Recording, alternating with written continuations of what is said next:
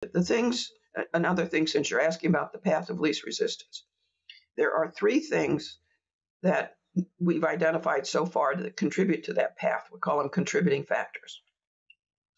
And one of them, and I'm so disappointed that more people don't think about this, is the stiffness of musculature. And it's the relative stiffness. Now, everybody knows if they try to do a straight leg raise, they feel the resistance of the hamstrings. But guess what? Every muscle has that stiffness. And I happen to have a couple springs here, so I'll show you what I mean. If you have, let's say you've got hip flexors like this spring, and you can see it's big and it's stiff, and you have hip abdominals like this spring. This spring, when it gets stretched, is going to move the other spring. Yeah. It's not going to stretch itself. Mm-hmm. It's not short. It's just stiffer than. Stretching this is never going to change it. Mm-hmm. Stiffening this will, so that you get a situation that looks more like this. Mm-hmm. So one is the relative stiffness of musculature.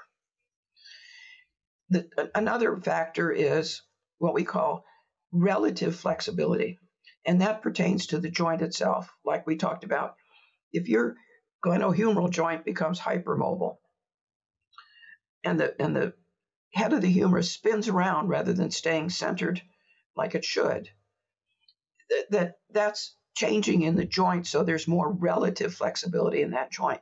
And we have a syndrome called anterior glide. So the head of the humerus anteriorly glides where it shouldn't glide like that. It's excessive, and you can see it with numerous activities as well as position. So what is the joint itself doing? What's happened to it?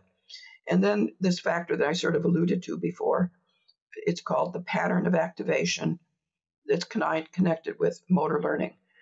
So you put all those together, and they're highly interactive, all of them contributing to this path of least resistance.